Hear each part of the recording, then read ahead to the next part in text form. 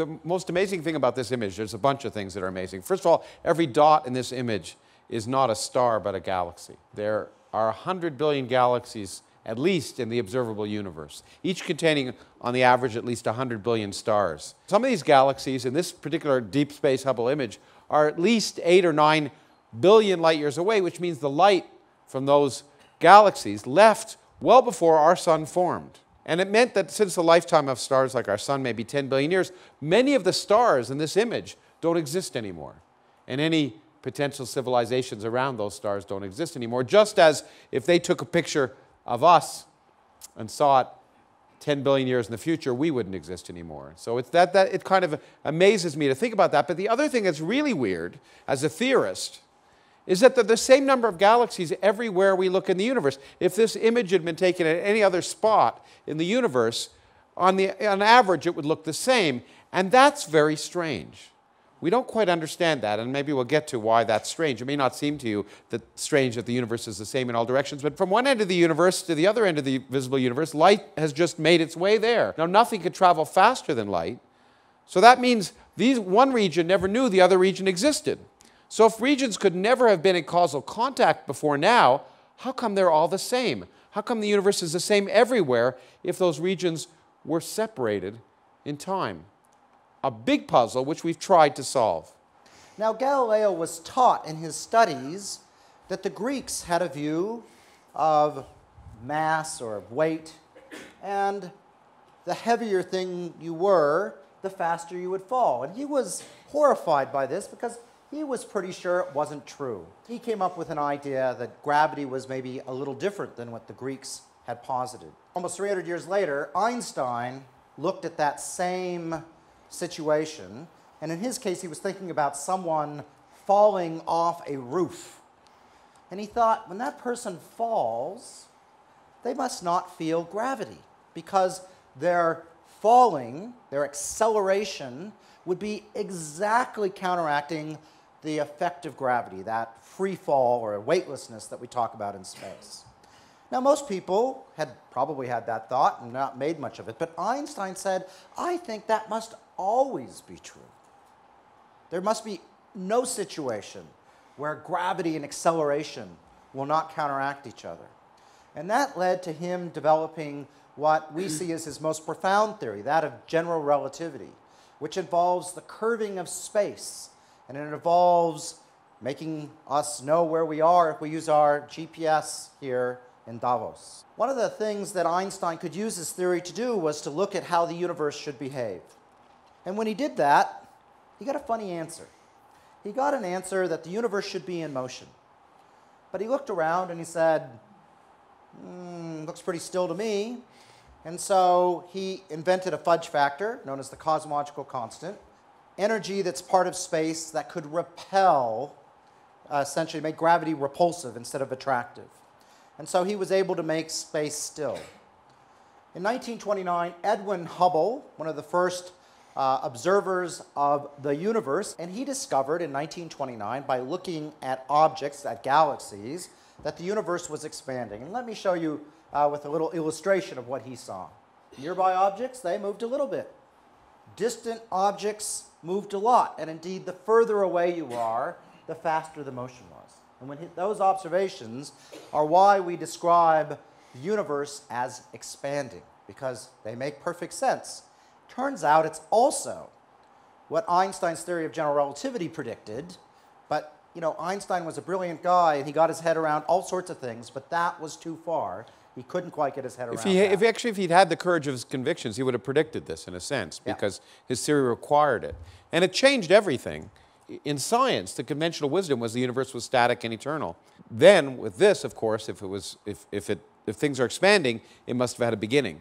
Using a supernova to go out and measure things further afield, we can think, I guess, a bit about what the universe was doing, not just now, but in its past. Why? Because this object, an exploding star that makes all the iron, or most of the iron in the universe, is so bright, we can see them not just next door like Hubble was looking, but with modern telescopes we can see them 5, 6, 10, even 11 billion years in the past.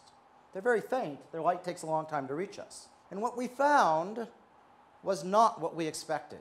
We expected to measure that the universe was slowing down. Why? Einstein's theory of gravity and your intuition says gravity pulls. Gravity will slow the universe down, just like gravity slows a ball that I throw up in the air. Gravity of everything in the universe will attract everything and slow it down. Instead, what we found when we look back is we found the universe was curving the other way, that it was expanding slower in the past and had sped up over the past 6 billion years. We put it into reverse. Everything in the universe gets closer and closer and closer and closer, and at some point in the past, there has to be this time when everything in the universe is on top of everything else. It's almost guaranteed if the universe is expanding. The interesting thing is when not only did the Big Bang change everything, because it meant the universe had a beginning, and perhaps that's the one bit of cosmology that's really crept into the public's consciousness. Everyone thinks the universe had a beginning. Some people, unfortunately, in my country think it was 6,000 years ago. But if you think about it, Brian was just saying you can look at supernovae that are 10, 11 billion light years away. If the universe is 13.8 billion years old, which is about how old it is, you might think that if you look far enough, you'll see back to the Big Bang. And you would in principle. But in practice, we can't because there's kind of a wall. As we look back at the universe, we're looking at earlier and earlier times, as Brian said. Well, back when the universe was about 300,000 years old, the temperature of the universe was about 3,000 degrees. And at that temperature, that's hot enough to break apart atoms, to separate the electrons from the protons, and you produce what's called a plasma. And a plasma is opaque to radiation. You can't see through it. So if we look back further and further, we get to the point where we see the universe at that instant. And we can't look back earlier than that instant because light from earlier times can't get to us. This is a wall. This is as far back as we can see. But it's an amazing wall because, of course, it's a prediction of the Big Bang that that radiation should be coming at us from that surface. When we look out almost 13.8 billion light years away in all directions, we see radiation coming at us from that surface because at that moment, when it cooled to below 3,000 degrees, matter became neutral, the universe became transparent, and this image called the cosmic microwave background radiation has actually won 2 different Nobel Prizes for the discovery. The discovery of it and this image is really a baby picture of the universe. This is, by the way, a projection of that 2-dimensional sphere. If you want to see the non-projected version, it's like this with us at the center.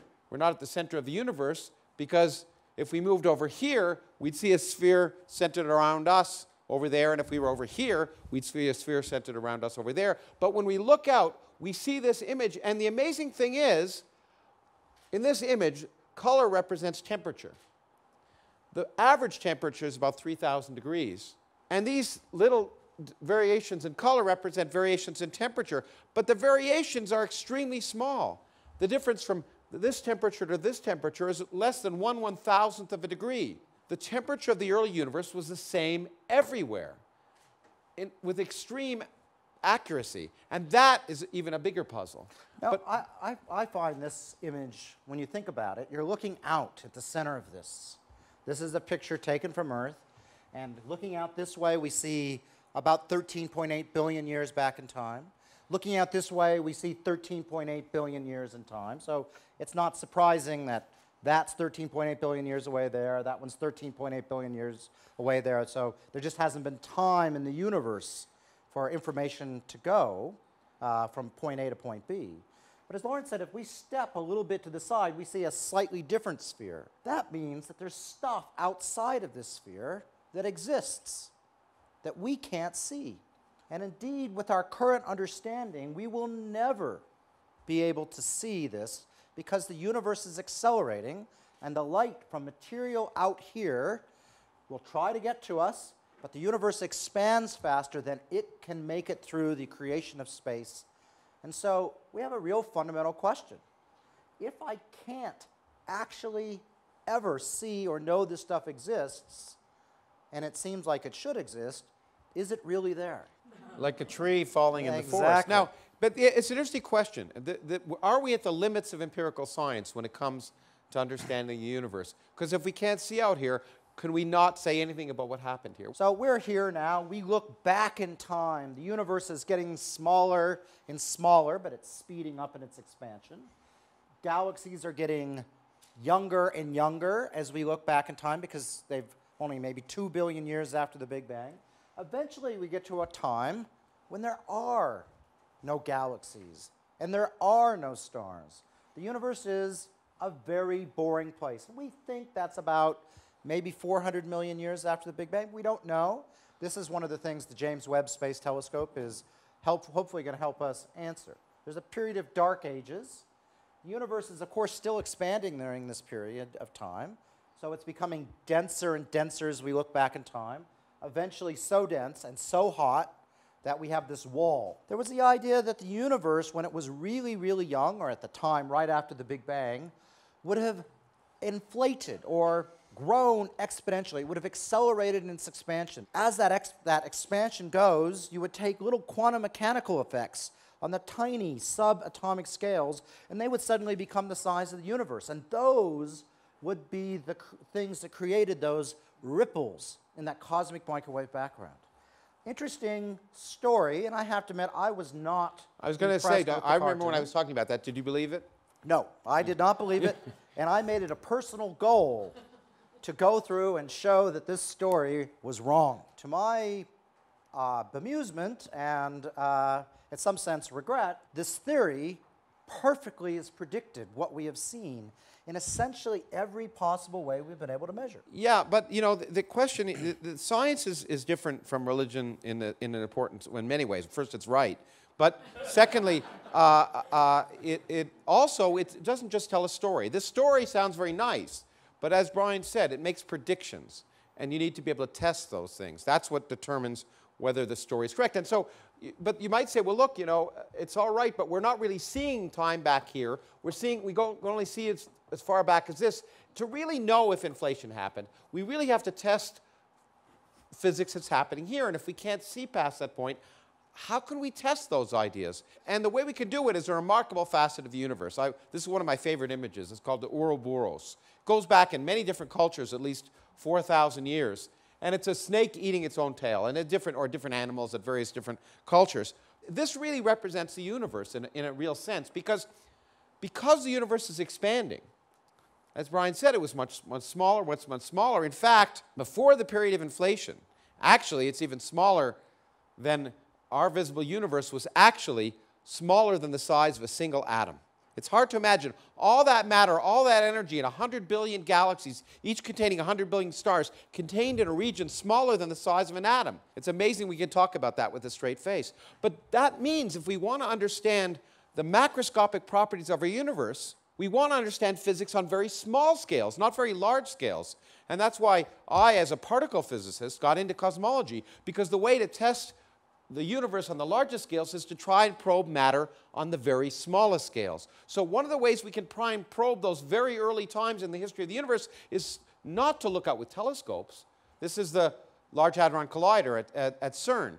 This, if you go into Geneva near here and you land at the airport, which is up at the top of that image, you'll look out and see countryside. It won't look like there's anything very special. But underground is the most complicated machine humans have ever built. A 26-kilometer long tunnel that accelerates protons in one direction at 99.99999% of the speed of light. And when they collide, the energies are such that they locally produce conditions that are reminiscent of the conditions of the very early universe. So if we want to locally create conditions that tell us what the very early universe was like, we need to build large accelerators, and we need to be very bold. The vacuum created in the tunnel of the Large Hadron Collider has fewer particles in it than the space outside the Earth. At the Large Hadron Collider, we're probing times comparable to the age of the universe when it was a millionth of a second old. Okay, that sounds like it's far back. But what is amazing to me is we potentially are on the threshold of having discovered physics associated with the universe when it was a millionth of a billionth of a billionth of a billionth of a second old after the Big Bang. We may be observing the universe now, in a sense, at a time when inflation happened. How can we do that? Because I told you can't see back in time before the universe was 300,000 years old. Well, that's with light, because light can't make it through that early universe. If you want to see back further, you have to look at something that interacts much more weakly than light. Turns out gravity does. Brian showed the gravity that Galileo was experimenting, and gravity seems pretty strong. If you try and get up in the morning to come to this event, it's pretty strong. But the problem is the entire Earth is pulling you down. The gravitational interactions of one elementary particle on another are incredibly weak. Gravity is the weakest force in nature. But Einstein, when he developed his general theory of relativity, told us something amazing. Gravity, as Brian said, is a property of space. The curvature of space is associated with gravity. And that means that you and I are curving space around us because we have mass. And it means when I wave my hands, and as Brian would like to say, I do that a lot, I'm actually curving space, but I'm producing a moving disturbance in space. Einstein predicted, although he actually didn't believe it initially, that when you move your hands like this, just like when I shake an electron back and forth, I produce an electromagnetic wave, a radio wave, or light.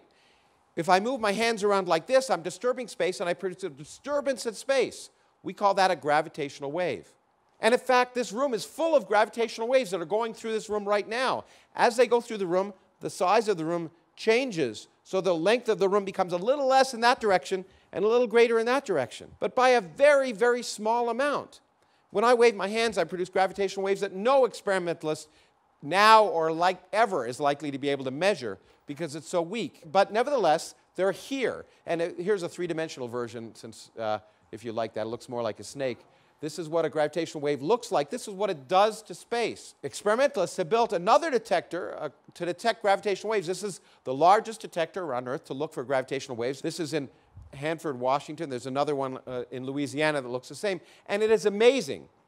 What this detector is two long tunnels, each 4 kilometers long, at right angles. And if a gravitational wave comes down, well, the length of that tunnel will shrink while the length of that tunnel will grow. And we can predict that black holes and other colliding objects in our galaxies will produce massive amounts of energy and produce massive amounts of gravitational waves, but in fact, the effect will be very small, so small that the experimentalists who designed this had an amazing challenge. And they met that challenge.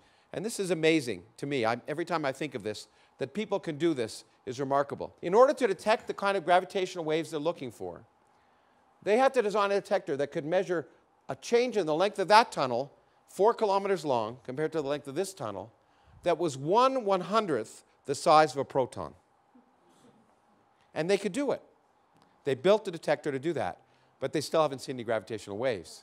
But this year they're coming back online, and we have every reason to believe that when we do the theory, the pen and paper stuff he likes to do, the predictions are now we should be able to discover something in the next couple of years. Yeah, they've improved the sensitivity of this detector by about a factor of 10 or so, and that means they should be able to see something, but it may not be the first discovery of gravitational waves, because there's another detector, this one here at the South Pole. But this detector is looking up, and it's looking at the microwave background radiation that surfaced when the universe was 300,000 years old. Well, what's that got to do with gravity waves? Well, we think that if inflation happened, this incredibly massive expansion in the early history of the universe, besides producing everything else, it would produce a massive amount of gravitational waves.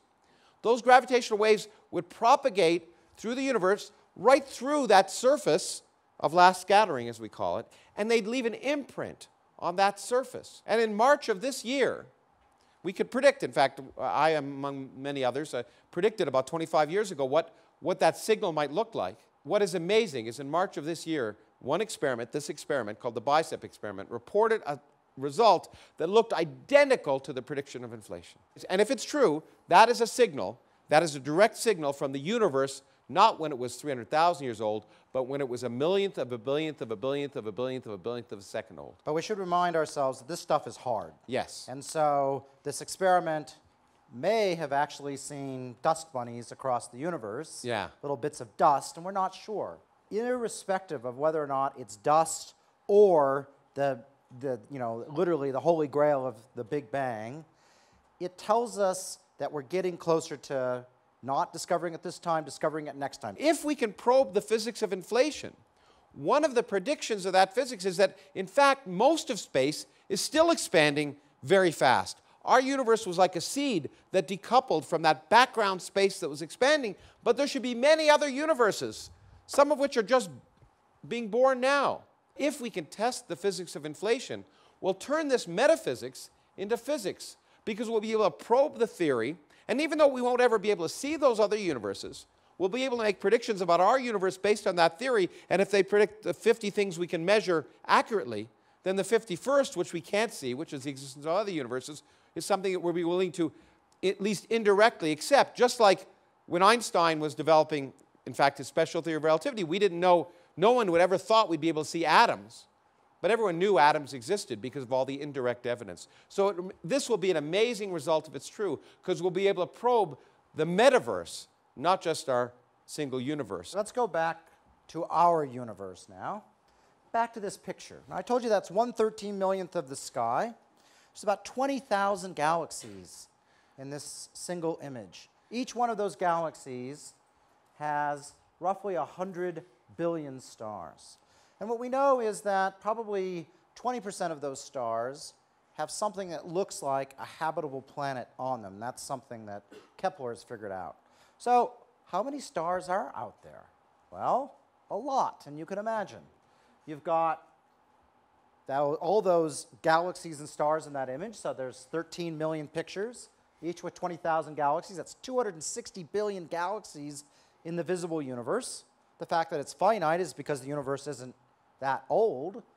Each one of those has 100 billion stars, and so that gives us a lot of stars. So people like to ask me, is there life out there? I don't know. I know there's a lot of chances for it. And let's compare that to something maybe we can relate to here on Earth, grains of sand on Earth. So the number of grains of sand on Earth is not terribly well known. This is a reasonable estimate. And where did you get that? Wikipedia, where else? Okay, good. So there seems to be more stars in the universe than there are grains of sand. And I should say, I think we actually know the number of stars in the universe better than how many grains of sand We do. there are. In fact, actually, this is an elementary physics problem that I give to my students, because if you work out order math, any of you should be able to estimate the number of grains of sand on Earth. Even Brian should be able to estimate that. And if you actually just do a rough estimate, what the amazing thing is, rough estimates of thinking of how many beaches are on Earth give you an almost equal number. Yeah. Okay, I don't know where this number came from. And the important thing about that is that we don't know this number well enough, so order of magnitude estimates don't work. We really don't know, in fact, whether there are more grains of sand on Earth than there are stars in the sky, which is another mystery. Similar numbers. Yeah, similar, but it's a mystery that keeps poetry going. All right. But the whole point of astronomy and science is to go and start answering questions like that, and that's one of the things we are going to be able to contemplate over the coming decade. Now, as we think about life in the universe, one of the amazing things is learning about life here on Earth. So we've been talking about the vastness of the universe, but our ideas of life on Earth have been changing dramatically.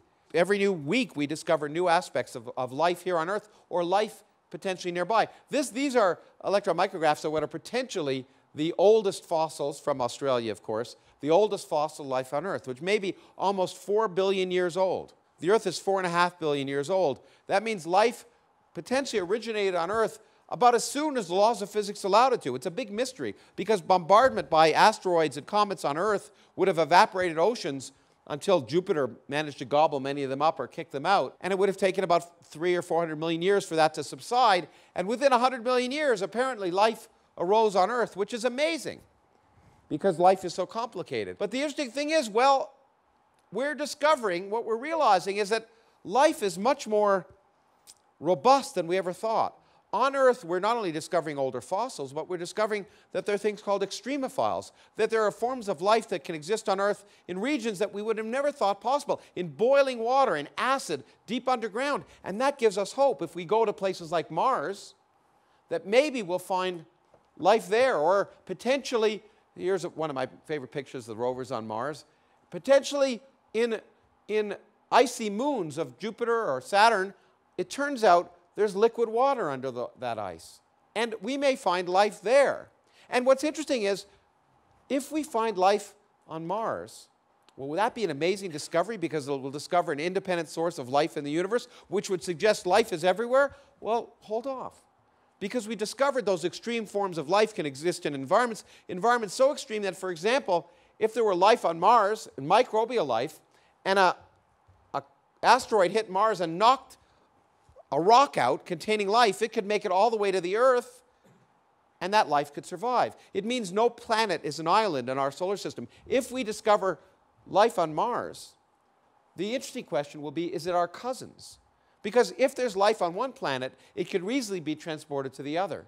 So we are, in fact, much more optimistic that we may find life or extinct or extant life on Mars or perhaps in other parts of our solar system, but we don't know if it's independent. The big question is, are there independent sources of life? But the other great discovery is, as Brian said, we discovered lots of planets around different stars, over 4,000 now planets from the Kepler satellite. Huge numbers, yes. And as a theorist, I'm proud to say, once again, that we were wrong. Because we thought there were certain things that could never happen, like no planet could ever orbit a double star system. It was just not classically a stable orbit. We discovered planets orbiting double star systems. So there are many more planets, many more solar systems.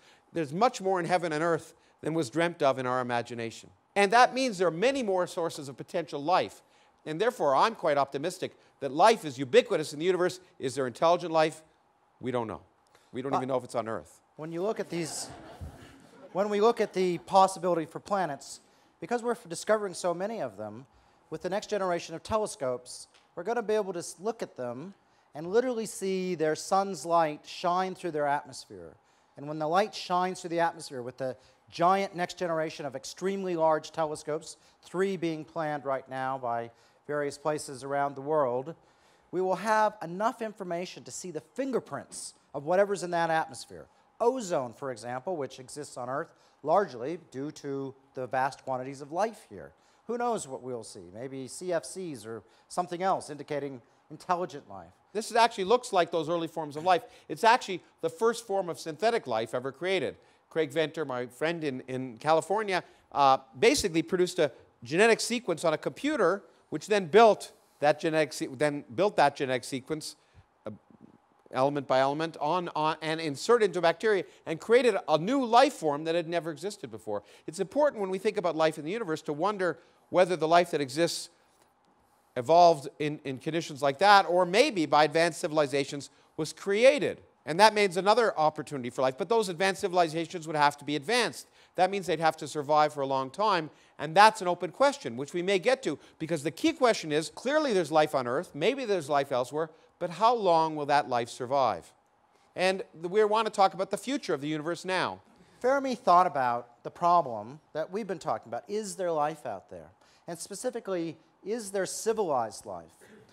Now, civilized life is going to realize, like our own, that our sun, over the next about 500 million years, nuclear reactors are going to get stronger and stronger and hotter, and eventually our oceans are going to boil off in several hundred million years. So we've got a lot of time to figure out if we can go interstellar, go to another star.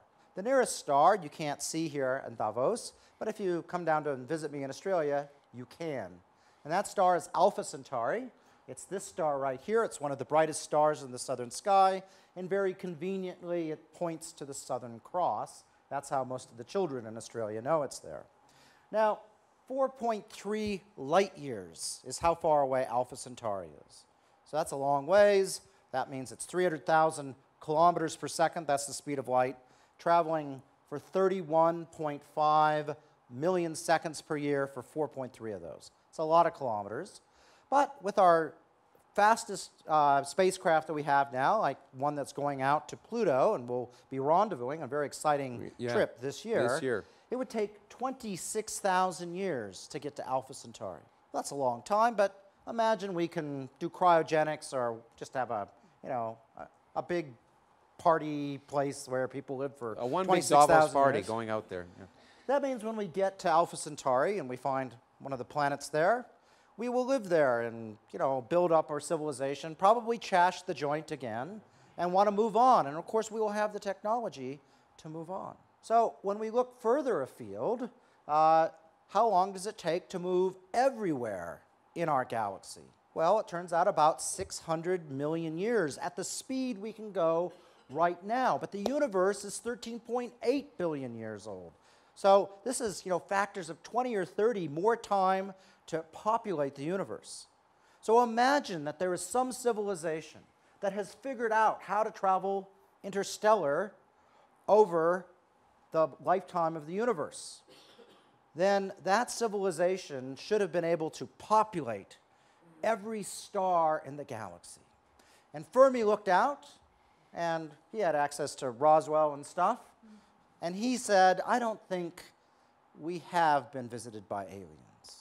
And then he concluded that would be evidence that no civilization has yet managed in the history of our galaxy to be able to travel interstellar. He said, if they were there, where are they? Why don't we see them? Yeah, why don't we see them? And you know, it's one of the most fascinating questions. There are many reasons why, in fact, you might imagine civilizations would make it. One of them may be simply that advanced technological civilizations don't survive very long. Davos is here to try and make our civilization survive a little longer, but it's obvious there are major impediments to that, as we talk about this weekend. Maybe our civilization won't survive, but the question is, what will happen in the long term if our civilization is somehow smart enough to survive? And the point is, ultimately, the universe is not a very hospitable place for life, or won't be in the future. So we talked about the universe is expanding, and it's speeding up in its expansion. Now, you might be tempted to believe that this room is expanding, but it's not. This is a special part of the universe. It's a part of the universe which is 30 orders of magnitude more dense than space. And so this part of the universe collapsed to form the Milky Way, it formed Earth, all those things billions and billions of years ago. So we sort of nucleated out of the expanding universe, and every galaxy is one of those little nucleides, and it's the space between us that is expanding. Well, that's not completely true, because galaxies form in groups, and the nearest big galaxy to us is the Andromeda spiral, very similar to our own. And it turns out it's one of the few galaxies that's coming towards us. Why is it coming towards us? Because of mutual shared gravity, and the little sphere around us actually has more stuff in it than the average of empty space. And so our little part of the universe is not expanding, it's actually collapsing. And we're going to have our own little Gnab-Gib, which is the Big Bang in reverse, in about 4 billion years. 4 or 5 billion years. It's heading at us, straight at us, about 100 kilometers per second. No, 230. 230. Well, I'm a theorist. That's pretty good. You know, it's order of magnitude. That was correct. But here's what it would look like. In fact, as it gets closer, in 3.5 or 3.7, 4 billion years, that galaxy is heading right at us, which you might imagine is a terrifying thing. In 6 billion years, what will happen, however, is it won't be so catastrophic, because there's so much space between stars in our galaxies that even when the two galaxies collide, almost no stars will hit any other stars. It'll just merge together to form one big galaxy. So if we could be around, we'd just be looking at this galaxy. But this image is very deceptive, because the Earth won't be here in 6 billion years. Our sun, as Brian said, is going to get, in fact, in about 2 billion years, it'll be 15% brighter. And that means Earth will no longer be in the habitable zone. The oceans will evaporate. There'll be a runaway greenhouse effect, whatever we're doing to help it. At that point, it'll be a runaway greenhouse effect. The surface of the planet Earth will be about 1,000 degrees. It'll be just like Venus. It will not be very hospitable. Unless we move the Earth, by the way. It's actually quite easy. But it doesn't matter, because even if we move it a little bit, in 5 billion years, when the sun burns up all its fuel, it will increase in size, and it will be so big that the Earth, in its present orbit, would be inside of the sun. So we will literally be toast. So we won't be around to see it. And the question is, will other civilizations be around? Maybe, but it turns out in the longer time, it's even worse. The future is miserable in the extreme. Because as much as the sun wants to kill us, and galaxies are going towards us, the universe is getting worse and worse. If we look at the galaxies we can see today, as Brian pointed out, there are regions further away than where we can see today, where there could be galaxies that we'll never see, because they're expanding away from us faster and faster. But if the expansion of the universe that Brian discovered continues, then these galaxies will eventually be moving away from us faster than the speed of light. And eventually, if we wait long enough, the entire rest of the universe will disappear. So astronomers in 2 trillion years, if they're astronomers, and the lifetime of the oldest stars will be longer than that, will in fact look out and think they live in the universe we thought we lived in 100 years ago, with a single galaxy surrounded by eternal empty space. But eventually, even that'll get worse, because our stars will burn out, They may collapse into a massive black hole, which we think will happen, which may then evaporate, and the universe will become cold and dark and empty. And that's the future. So the point that we've tried to tell you here are two things. First, the universe is unfathomably big, and therefore you are unfathomably insignificant. The second thing is the future is miserable. So you are insignificant, and the future is miserable, and that's what you should take away from this presentation. Thank you.